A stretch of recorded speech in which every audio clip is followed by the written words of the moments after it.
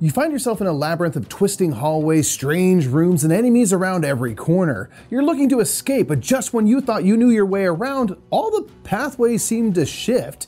It may be time to ready your weapon as you try to defeat your opponent in Dungeon Twister 20th Anniversary Edition, which was designed by Christoph Bollinger and published by Ludically, who sponsored this video. Hey everyone, I'm Mike Murphy of the Brothers Murph, and I'm here with BoardGameGeek.com.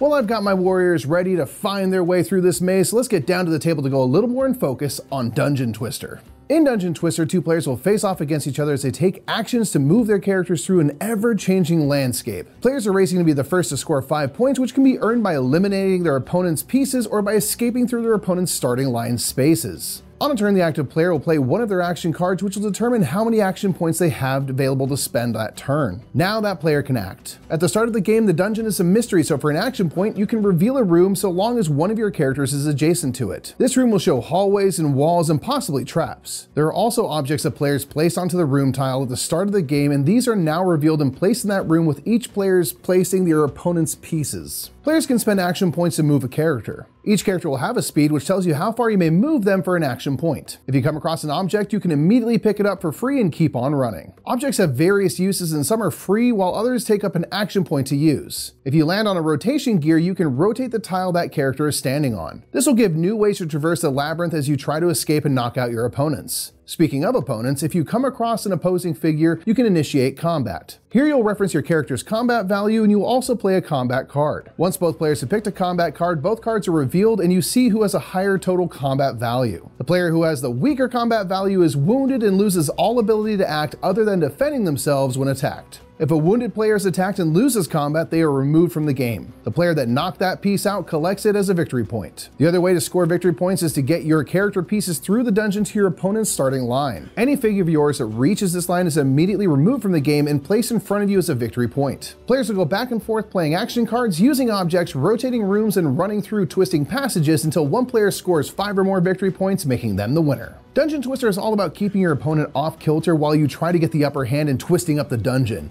And if Dungeon Twister seems like a game you'd enjoy, be sure to check out its page at BoardGameGeek.com. And until next time, I'm Mike Murphy, and we've been going in focus on Dungeon Twister. Have a great day.